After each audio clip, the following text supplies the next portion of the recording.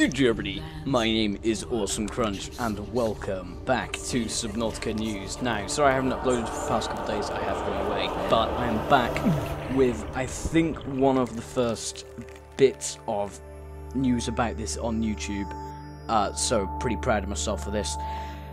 Basically, you can now disable the gun. The animation for disabling the gun that was released a couple of days ago is now in the game, and you can disable the gun. Now, whether it actually disables the gun, pretty sure it still shoots down the sunbeam if you do the sunbeam animation.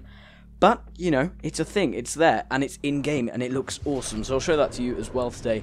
And also, turns out the juvenile emperors are also now out in the game, out in the environment. They just kind of appear there. So, you know, that's a thing. And I've also noticed that there's a little animation when they spit out the enzyme cure ball.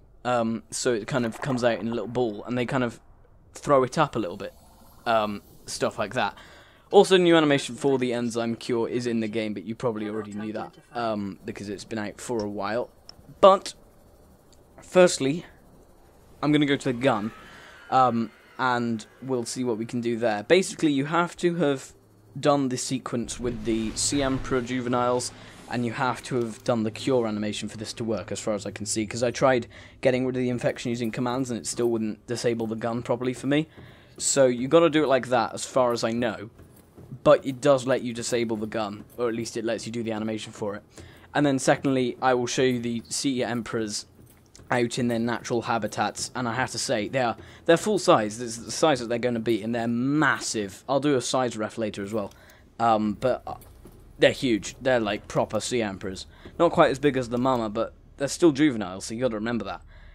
So the growth is pretty impressive, to be honest. They've gone from tiny babies that have just hatched 10 minutes ago, if that, to fully fledged adults, well, juveniles, that are spread out across the world. It's really impressive.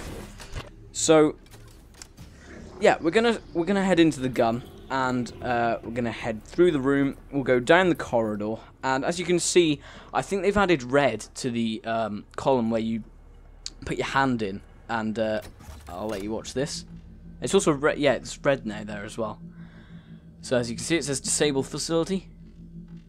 So he puts his hand in, gets it stuck, and he tries to pull it out because he's learnt from last time, and then he dodges the stabbing thing, gets stabbed, gets a bit angry, it goes green, which means yes, you've disabled it, and then he punches the block and then hurts himself because he's a bit of an idiot.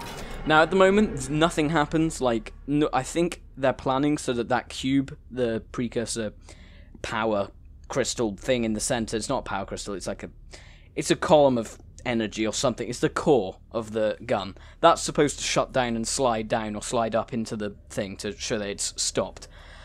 But essentially, yeah, that's what it's going to do, but it doesn't do that at the moment. It's just the animation for it, and it looks amazing, so I just thought I should get that out there for you guys. So, next bit of news is that, as I said before, the juvenile emperors are now in the game, in their different places, and there's 5 of them, so I'll take you to all of them now. The first one is in the floating islands biome, and as you can see, he's massive. I'll put it in day just so you can see him a little bit better.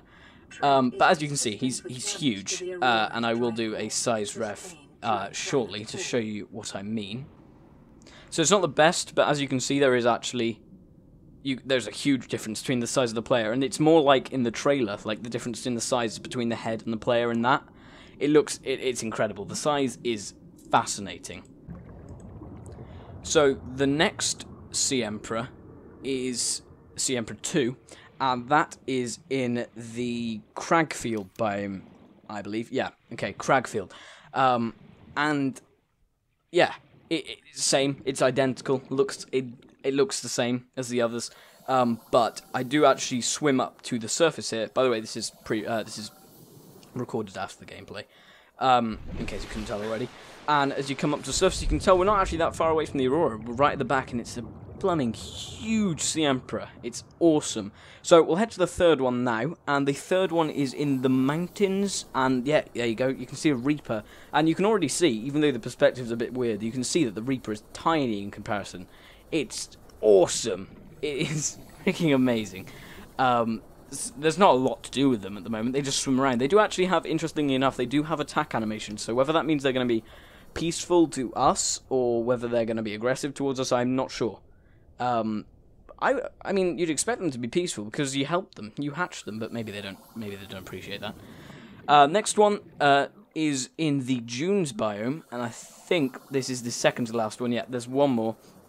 It's just in the dunes biome. There's nothing really special going on here.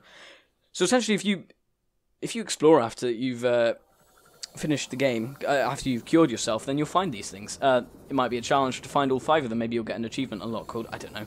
So the last one is in the Grand Reef, and as you can see, it's just the same as the others, but it looks so cool, and it's just the best bit of news, I mean, we've had in a long time. They do actually have facial animations as well. You can tell they blink a little bit, and their mouth opens and closes.